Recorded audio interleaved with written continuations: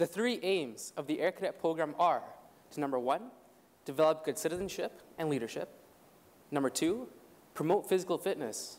And number three, stimulate an interest in the air element of the Canadian Forces. But is that all that the Air Cadet program does? I don't think so. Instead of just accomplishing these goals, I think the Air Cadet program provides something much more valuable: opportunity. Good evening, judges, Air Cadet League staff, parents, guests, and fellow cadets.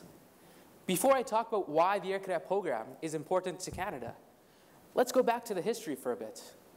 Recall the early days of World War II. France had fallen, and Britain was under heavy attack from the air.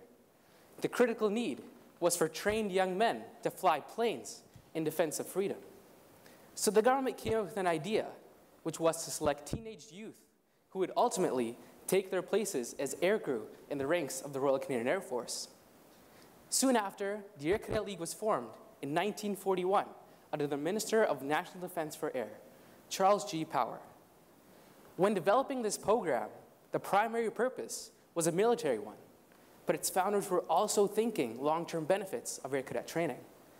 They realized that through long-term study and participation in this program, the cadets could improve their knowledge of aviation and increase their usefulness in the global community. It was this character-building aspect of the cadet program that appealed strongest to the youth of this nation. Now, being a national program, the cadet program has influenced many pressing topics we faced and are facing today, such as gender equality. Let me give you an example. On July 30, 1975, after several years of unofficial participation in squadron-operated girl flights, the official participation of girls was approved by Parliament. The Air Cadet program represents a change in the mindset of not only the program, but also of the nation. From the time Air Cadets was born in April 1941 to the 21st century, close to 1 million young Canadians have participated in the training program. Today, it is estimated that about 50,000 Canadians are involved in some way with the Air Cadet movement. The Air Cadet program connects youth from across Canada through activities such as biathlon, marksmanship, and summer camps. All of us here today, including all of us competitors, come from various parts across the nation. As well, the Air Cadet program connects youth internationally through the International Air Cadet Exchange. But with all of these activities in mind, the overall picture might be missed. The Air Cadet program gives youth an opportunity to be successful, even though it was never meant as a program for success. This is shown by former Air Cadets. Today, 1 in 5 private pilots is an ex-Air Cadet, and 67% of the commercial and airline members began as Air Cadets. It is estimated that about 28% of the flying, technical, and administrative members serving in the Air Force today had some form of Air Cadet training. But even more importantly, the failure rate among ex-Air Cadets joining the service is almost nil. Let me give you some specific examples of former Air Cadets that have not only given back to Canada, but also the world.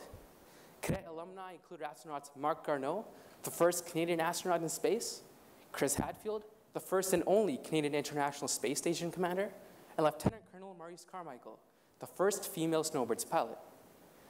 Chris Hadfield said, while referring to his squadron, that the lessons I learned there, I still draw upon daily: self-discipline, teamwork, technical competence, flying, and leadership. I know full well that it was the Air Cadet experience that allowed me to fly so high. When you think of Canada, one of the things that might pop into your mind is multiculturalism. And this is something that the Air Cadet program exemplifies. The program is open to all youth, regardless of income, race, religion, culture, and other socioeconomic factors. The program embraces Canada's multiculturalism and offers young Canadians opportunities to interact with different cultures. On a personal note, the cadet program has offered me various chances to pursue my interests and passions. These include marksmanship, effective speaking, and aviation. Only because of the Air Cadet program was I able to successfully obtain my pilot's license. But not only that, today, I'm speaking in front of you. This is a direct result of the Air Cadet program. Ultimately, the Air Cadet program of Canada offers Canadian youth a physically challenging, mentally stimulating, structured environment which promotes personal health and well-being. The Cadet program is an important investment in our youth today and a means of contributing to Canada's future.